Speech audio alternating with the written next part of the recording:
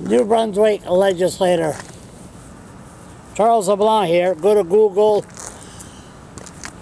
write Charles LeBlanc, you'll see my blog.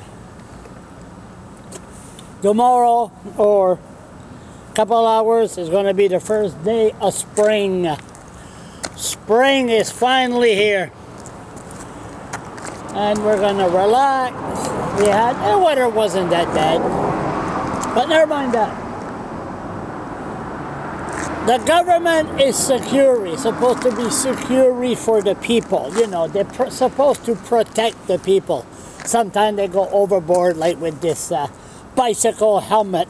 New Brunswick is the most obese province in Canada, but the Brian Gallant government is holding firm that any welfare bum or Indian, and now A&W employees that ride a bicycle without a helmet, the police will hunt them down. They're not allowed to exercise. They must die a slow and obese, painful life. Now, speaking of the cops, I got an email this morning, 5:30. At 5:30 in the morning, I guess the police were right the next street over. Again, I guess there was a home invasion or a break and enter. They had the block all sealed off. They had the K9 unit, Enzo, and everything. And people don't know what's going on. Last week, there was another break and enter or whatever, home invasion. 3 men. We don't know the story. I guess they beat up a person. These people are still loose. And last night, something happened, and the police, they only say, well, it happened the south side of Fredericton, downtown Fredericton. But they don't say where.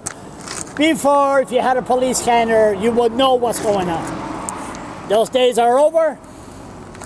We're just waiting till the first native or welfare bum gets beat up really bad, 3/4 dead by the Fredericton Police Force, or worse off, get killed because the public used to be the watchdog of the police through the police scanners.